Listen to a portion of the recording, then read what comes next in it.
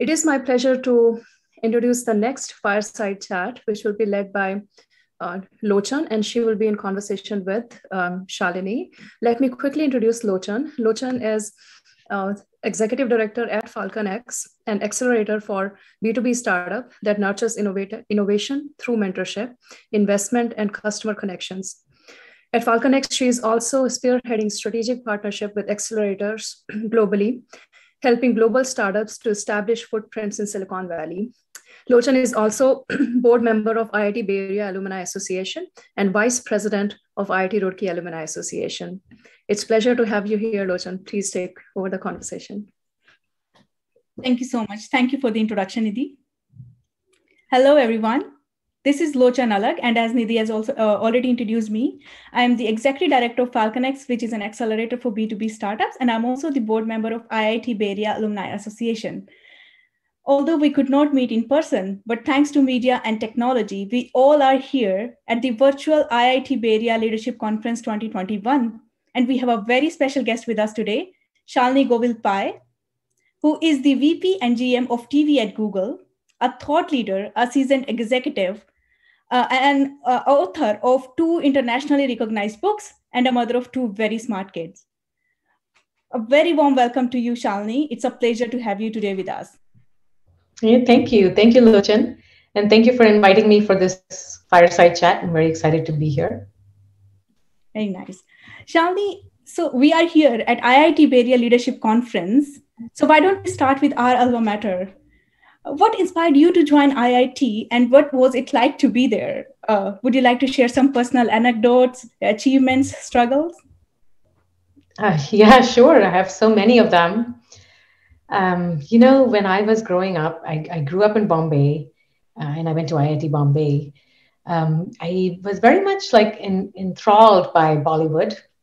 And one of the stories I like to tell is, which is a true story, by the way, is that I really wanted to be part of Bollywood in some way. And when I was about 12, I got this offer to be part, a child actress in this movie called Hum Bachche Hindustan Ke.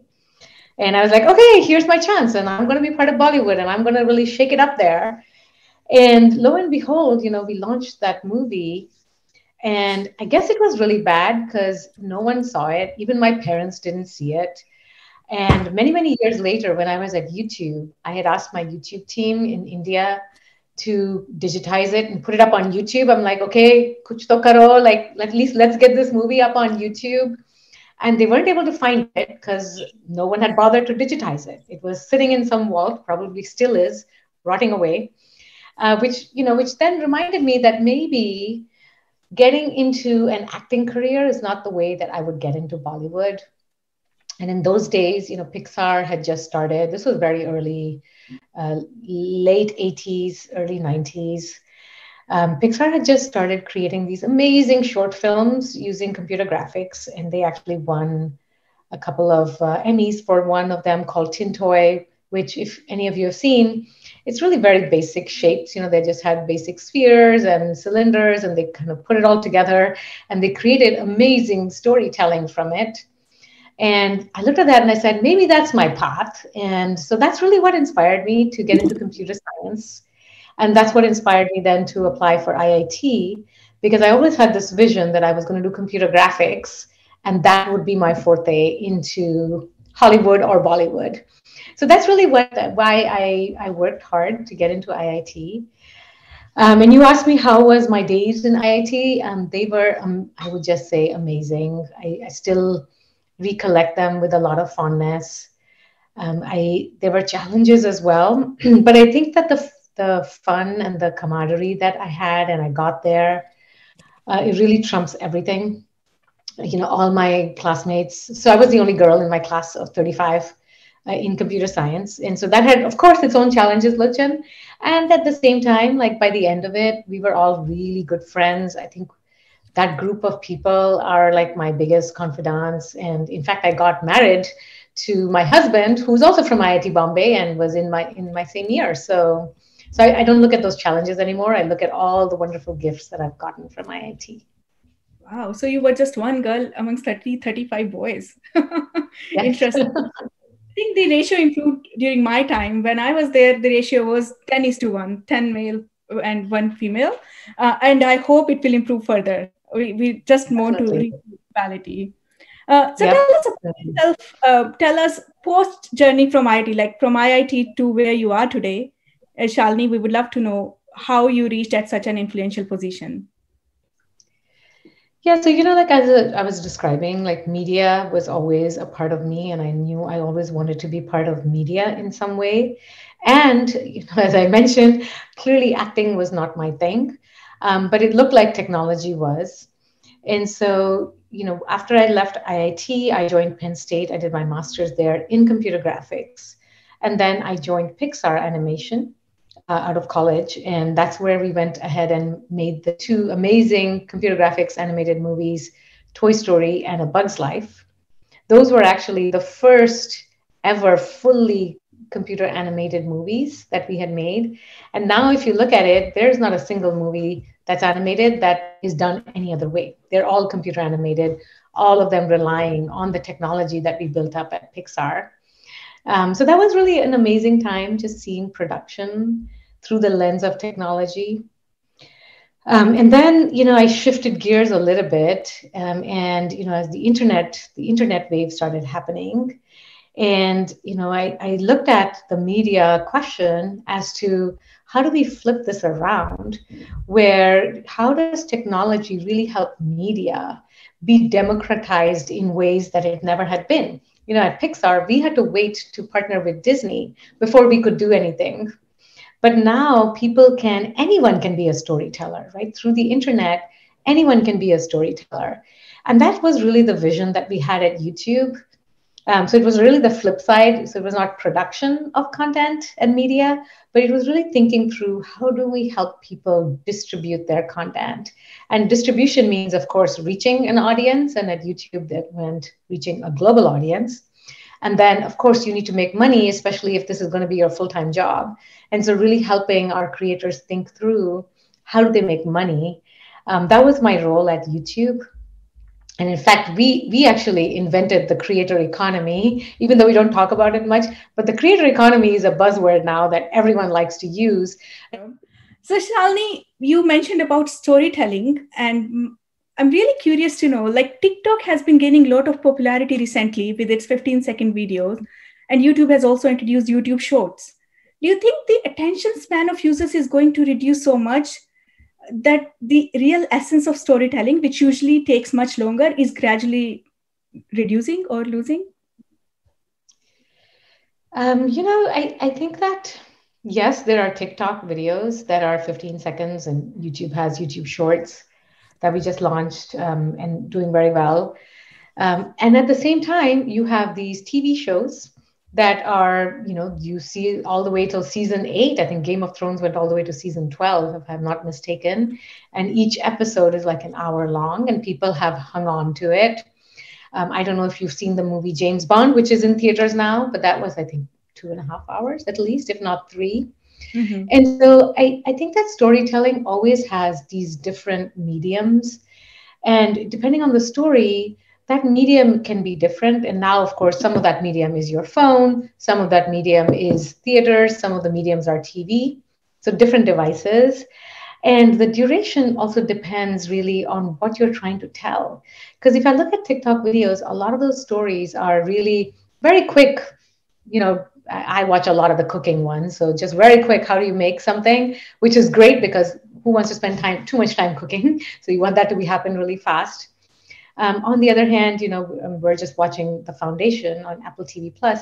It's an hour long every week, and where whole family is glued to it. So I think it just depends on like what story you're trying to tell, and some of them are longer, they're higher production value. Some of them are shorter, maybe less production value, but the story is slightly different than what you're trying to get across.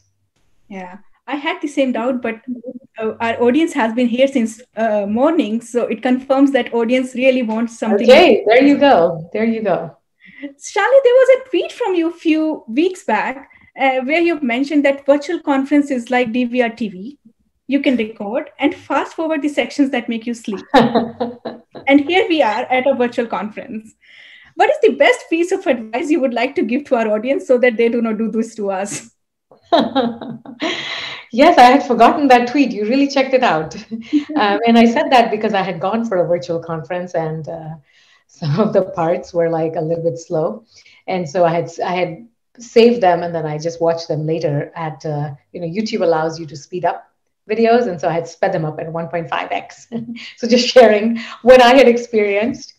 I think that the part of like, see, content needs to be interesting for people, right? In the end, like, what am I getting from this? And is it worth my time or not? And I think that's the magic of technology is that it allows you to interact with media on your terms, on your time, on what is important for you, as opposed to on someone else's terms, where if you were going in, for example, into a live conference, of course, I would say there's so many pluses on live conferences that I don't think virtual will ever take that away. But the one thing that virtual offers is, yes, you can speed up things that are not of interest to you. Yeah. So my biggest advice to people who are speaking at conferences is to, make it interesting for people. I hope we can do the justice to our talk as well. So, Shalini, you started your career from Pixar, and Toy Story is also one of my favorite movies. And Pixar has come a long way with very interesting movies like Inside Out, Soul, Coco. What technological advancements do you see in these movies from the time you worked there to now? Technology in the computer graphics and animation, and I'm not in that space anymore, but I'm getting back into it, and I'll tell you why. It's kind of like a 360 for me. So in the ages when I was doing computer graphics, even to do realistic hair, like we had like pretty realistic hair, we had really realistic grass in the Bugs Life sequences. And they took 24 hours to render. So we would like set it all up and then set the compute overnight. And they would happen in the morning. And that's when we would come in, we would see the whole shot, and then we could make calls on it. But it took us a whole day. Like that was our render time. Now, if you look at it, if you look at virtual reality and the new, of course, Meta is now the new term for everybody. That Facebook renamed to Meta. And so, if you think of metaverses at this point, what are they? They're really 3D simulations of the world. And they're happening in real time. Like no longer are you waiting a whole day for a rendering. You can actually go into a scene of, let's say, the Bugs Life, and you and your kids can be walking through it together. Niantic just released this game where you can actually, as you're walking, you can create your own garden and you're walking through that garden. And those are like the amazing advances that computers has made. It's just, I'm not waiting 24 hours for a render. It's happening in real time. And oftentimes those renders are happening on these tiny computers that are our phones. And so I think that's what's so amazing about technology, how fast it's advanced. I've actually started getting involved a lot in the metaverse as well. From a Google perspective. So that's kind of what I was talking about, the 360. Yeah, we would talk about your journey at Google as well. But Shalini, you mentioned that earlier you were at content creation side and now you are at distribution side at Google. Last decade has observed a tremendous increase in online streaming, and there are multiple outlets and buyers for the content creators. Do you think more outlets the better, or have we reached a peak now? The way I think about it is distribution is global now. So your audience is much larger than it ever used to be. Before, like anytime you released anything or you came up with, let's say, a story that you published in a magazine, your audience was a lot more local. And now the audience is a lot more global. So it's much bigger than what it used to be. And at the same time, at least from a creator perspective, there are so much creations that it's sometimes hard to stand above the noise. And, I think those are some of the challenges, by the way, that even companies, so this is not just for creators, right? If I think about what enterprise companies are also trying to do, they have to stand out in these spaces which are very noisy. And a lot of media, in fact, even enterprise companies are buying media companies within them The reason is that everyone's trying to go direct to consumer. And that's really the big play, right? How do I go direct to my consumer so that they know what I stand for? I stand for maybe sustainability, or I stand for, ethical movements. And so how do I get that message to my audience? That is so critical for any company right now, that they're actually seeing a lot more benefits by owning the media and being able to communicate through these direct to consumer mechanisms. But like I said, the challenge is getting above the noise. And I think those are some of the things that we help our creators with, is just being authentic. We also help a lot of the businesses as well, by the way. Just in terms of how are you authentic? How are you reaching out to your consumers? How are you targeting? Those are all aspects that we look at. And that's what every company and every individual has to be looking at as they're venturing into this space. A similar question to this, Shalini, as you were mentioning that content has to be valuable and it has to be authentic. So given how we consume content now, is there enough opportunity for smaller players, or are we converging to a handful of very popular content due to recommendation engines, social media, etc.? The amount of viral videos you see from random individuals across the world are so many that, I think that everyone has an opportunity. However, I think it takes time and it takes patience. Virality, a lot of people think like people just put up videos and they just get viral. But that's really, whatever I've seen, that's very, very far and frequent that it just happens.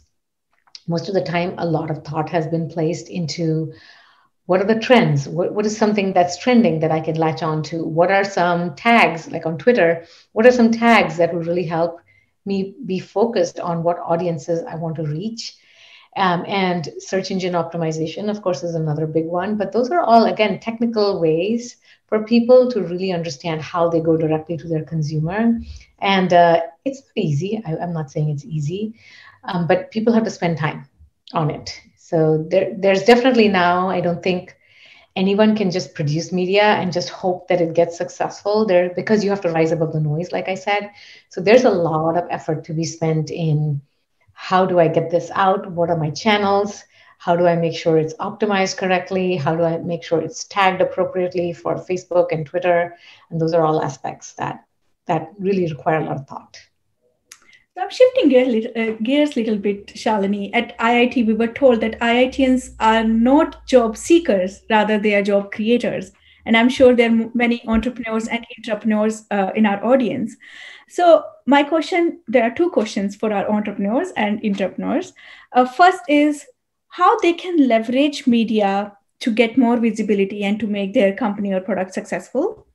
And second would be, it's a skipped off my mind. So I'll come to that question later. Oh, no, that's great. Yeah, I think like what I was describing before, even big companies are buying media companies within them. And so I think that's a really important aspect that everyone has to think through is what are your channels? Like even as an enterprise company, any company these days, like what are your channels? How do people know about you? And what do they think of you? Like in these days, especially like if you're selling, for example, if you have a company and you want to appeal to the millennials, you really had better get your act together in terms of thinking through sustainability, climate change. Those are all things that are so important for our younger generation. And so you've really got to think through, okay, what is my brand? And how do I let people know this is what I stand for? And here's what I do to make that happen, because that really gets the purchase cycles going, right? Like people thinking of you well, that yes, if I buy XYZ, then I want to buy it from this particular business because I trust them. I know that they're doing the right things for the world, for the community, whatever it is that is your brand. So I think all of those are very important for all entrepreneurs, intrapreneurs, whoever's starting even or who is CEOs of big companies. I think these are all aspects that we're all paying a lot of attention to. Yeah, and that question didn't come to my mind. I'm sorry. But what opportunities do you see ahead in terms of innovation and disruption in media industry? What disruptions do I see in media? I think, I think the biggest challenge right now for media companies is what we're all reading in the press, which is more around ethics within media, like and technology. I think that's actually the thing that we really need to focus on more than innovation is really thinking through whatever I'm doing, how is it impacting the world around me, and how I'm making sure it's a positive. Like it's a positive to have free speech and allow everyone to speak what they're able to wanting to communicate. But it's a negative if that free speech is leading to violence or it's leading to girls just having a negative opinion about themselves. And so, how are we being more responsible and making sure that everything is additive and adding up and not taking us down into dystopian worlds? And so, in my mind, that's really where media is it's at the crossroads, and we really need to get a handle on it. Yeah, you're right. We really need more and more focus on governance and policy. Yep. Shalini, we are two women here, and I must confess that I have a 6 weeks old and I'm really anxious going back to work. How did you overcome such anxiety and successfully manage your family and career? First of all, congrats, Lochan, on I think your baby is like 6 weeks or 8 weeks, you mentioned? 6 weeks, 6 weeks now. Yeah, so congrats. I feel like those times never come back, so you really got to enjoy it. I will tell you that I took time off when I had my first one. We were in the production of A Bug's Life when I had Sonal, my older one. And I remember taking a little bit of time off while we were making the production. And in fact, Sonal's name is in the credits of the movie, along with mine, under this credit, what we call production babies. And so we had about 10 babies that were born, which was really fun and exciting because she was kind of part of my work. But after the movie, I actually took a year and a half off to be with her. So, what I'd like to tell everyone, Lochan, is think of your life and your career as a car that's driving down, let's say, from California to New York. And sometimes it's going at 120 miles per hour. You're driving so fast and things are happening so quickly that you don't even know what's going on. And then sometimes you take this detour, like if any of you have seen cars, you take a detour to Route 66 and you find this community and you find these people who are just chilling and they're just having a great time, but they're just together. And so that's really how I think about careers is sometimes it's time for you to race and sometimes it's time for you to slow down and just enjoy it. And we're all going to work till we're 70, if not 75. So, there's no rush. Really, we will all get there. So that's now I really need to slow down and take some time off. I hope my colleagues are listening to this conversation. So, Shalini, last question. I know we are running out of time. What are your two biggest successes so far? One personal and one professional. Well, my biggest successes on personal note is, of course, the kids. Like, how can I say anything different? My kids are just amazing individuals, very empathetic, great leaders, great friends. My daughter is now at Genentech, which is a biotech company. She's very, very motivated by helping the world through biology and technology. And my son is at USC. And I'll tell you, we went to visit him during family weekend, and I was just reminded of IIT when I went there. I felt like, wow, I want to be back in IIT because this is just the time. And he was he was telling me, Mom, I can finish my program in 3 years. And I said, why would you do that? Why would you finish in 3 years? Take your time, enjoy college because it'll never come back. And this is really the best time of your life. And so that's really what I'm really most proud of is my two kids. So that was personal and coming to professional. Yeah. And, professionally, of course, having credits in movies that are blockbusters are always great.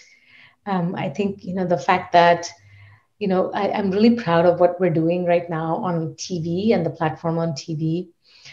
We are focusing a lot, what I just mentioned around media, we're really focusing a lot around the ethics and around exposing media in a way that's very diverse and talks a lot about exposing people so that we don't have stereotypes. A lot of media can be very stereotypical, but we don't want people only getting into those rabbit holes. We want them to be really thinking very expansively.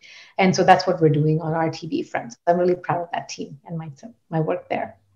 It was great talking to you, Shalini. There were some technical glitches, but still our audience would have gained a lot out of this conversation. Thank you so much for joining us today. Thank you. Thank you. Thank you, Lochan. Thank you.